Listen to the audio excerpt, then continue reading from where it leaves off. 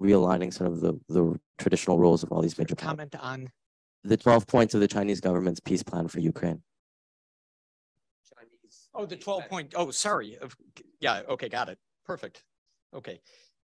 So why don't we just, if you don't mind, take a pause for 7 or 8 minutes on Ukraine, just to give you my own sense of what's happening, which is actually close to John Mearsheimer in certain ways. And I've seen a lot of this firsthand. Basically, the idea that this is a provoked war is an idea that the United States acted in a way which Russian leaders understandably viewed as deeply threatening Russia's security. I believe that to be the case. And that goes back 30 years now. And so let me explain briefly. Gorbačov was a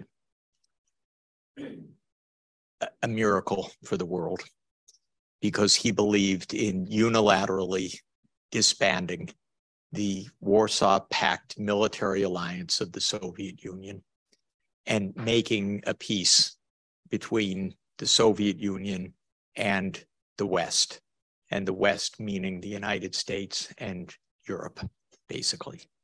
And this was a dream unimaginable, really, that this could happen.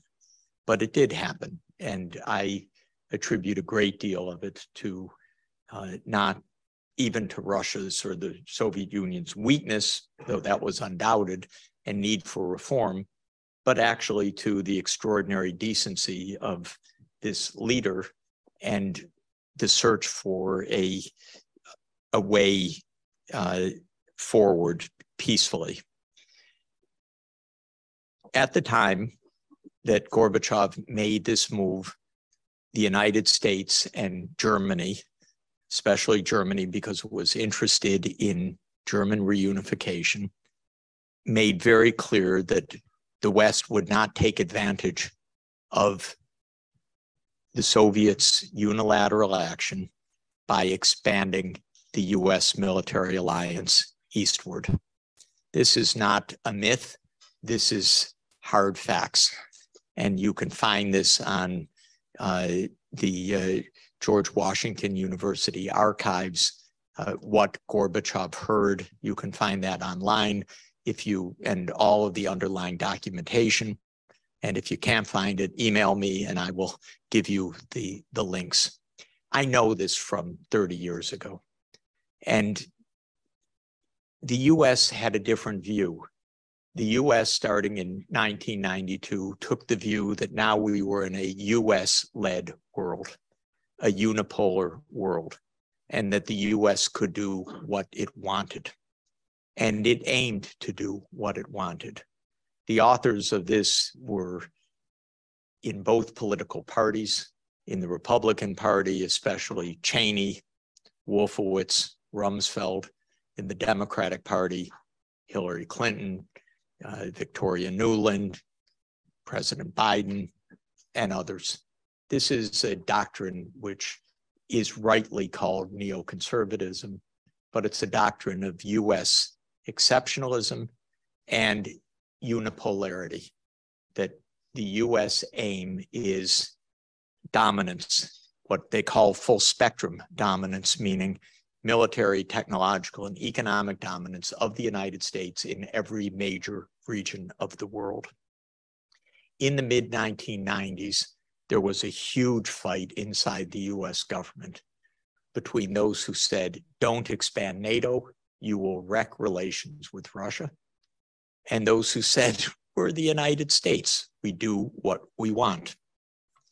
In the end, Clinton went with the we do what we want school of thought, and the first NATO expansion took place, expanding to Poland, the Czech Republic, and Hungary. That raised tensions with Russia, and the greatest statesman and scholar of US-Russian relations in our modern history, George Kennan, said this will lead to a new Cold War, declaring that in 1997. The Secretary of Defense at the time, Bill Perry, thought about resigning in protest. He was so upset with the decision to expand NATO because he regarded it as a basic violation of promises as well as a basic provocation to Russia. Now, I can tell you that first expansion was taken badly, but it did not lead to this war. The next step was 1999. For a variety of reasons, NATO bombed Serbia 48 straight days to break Serbia in two and to break Kosovo outside of Serbia. It was disgraceful, in my opinion. That was the first war in Europe since World War II, not the Ukraine war. It was directed at Russia's close ally, and it was directed at regime change, period, and to break Serbia. That raised the temperature a little bit higher. Then came 9/11, and President Putin immediately said to the United States, I will help you, we will cooperate together. But then came two terrible decisions. First, the United States unilaterally walked out of the anti-ballistic missile treaty in 2002. This was taken as a direct and immediate threat to Russia because it meant the possibility of the United States looking for a first strike potential against Russia. It was a unilateral action by one of our worst governments in our modern history. I keep saying that, they keep getting worse. So, but at the time I thought this is pretty bad, George W. Bush Jr. Then in 2003 came the completely unprovoked Iraq War on completely false pretenses, cooked up phony intelligence to launch a war of regime change again. That raised temperatures further. Then in 2004, the United States expanded NATO 7 times to Lithuania, Latvia, Estonia, Romania, Bulgaria, Slovakia, and Slovenia. If you look at a map, it's like the water rising. ABM treaty, bombing Serbia, NATO expansion to the Black Sea, to the Baltics. Temperatures are getting very high. And in the 2007 Munich Security Summit, Putin said, stop, you are threatening our core security, stop. So what did the United States do? In 2008, it said, we will expand NATO to Ukraine and to Georgia. Take a look at the map to understand what this is about. The goal is to surround Russia in the Black Sea. This is an explicit understanding because then you have Ukraine, Romania, Bulgaria, Turkey, Georgia, completely surrounding the Russian fleet in Sevastopol. That's the goal. Then Russia is unable to project any power in the Eastern Mediterranean or the Middle East.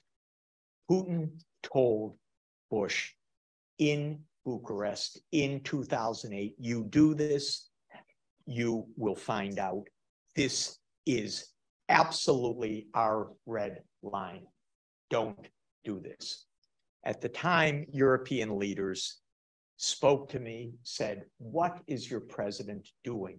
This is completely reckless. Of course, European leaders don't say this publicly, but they do say it to me because I'm friends with them, because I've known them for a long time. This is part of the lying that goes on. So 2008 was a watershed.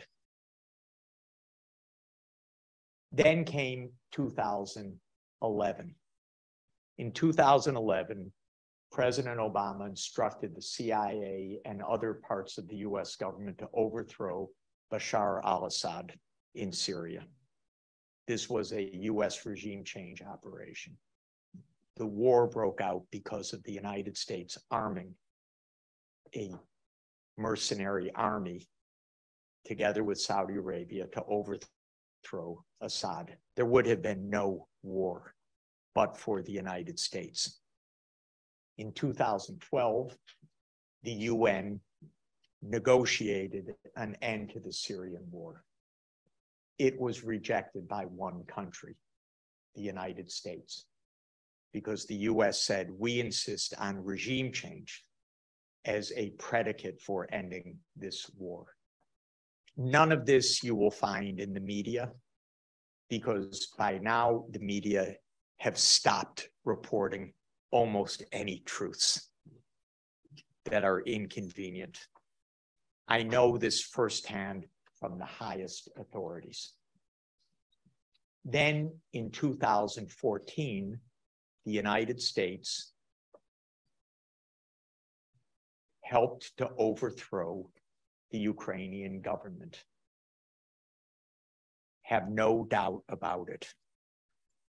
You can even listen to the tape of Victoria Nuland, who was then the Assistant Secretary of State, speaking to the US ambassador in Ukraine, Jeffrey Sachs, about who's going to come into the government 2 weeks before the overthrow.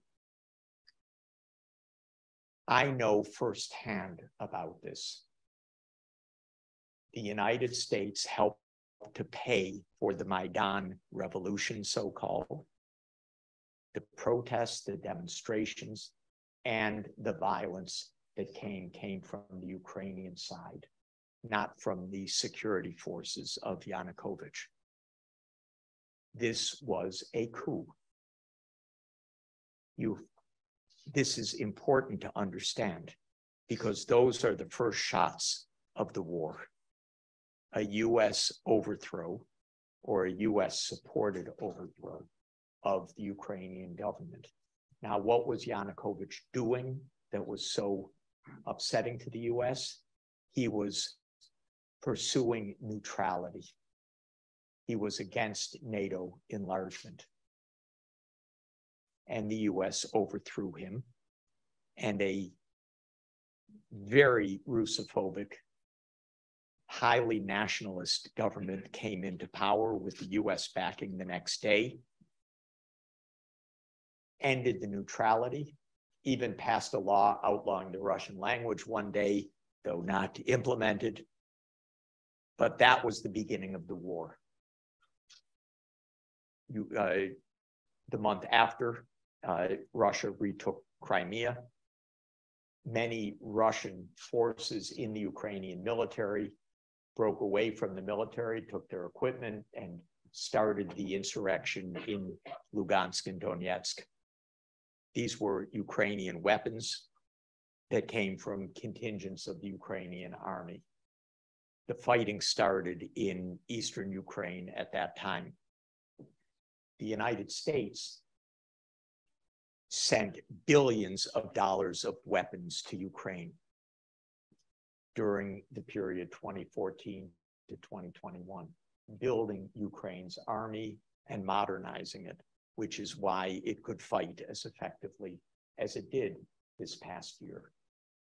All of the fortifications, the cities turned into fortresses, the heavy armaments, that was billions of dollars of US funding to arm an anti-Russian regime that it had helped bring to power.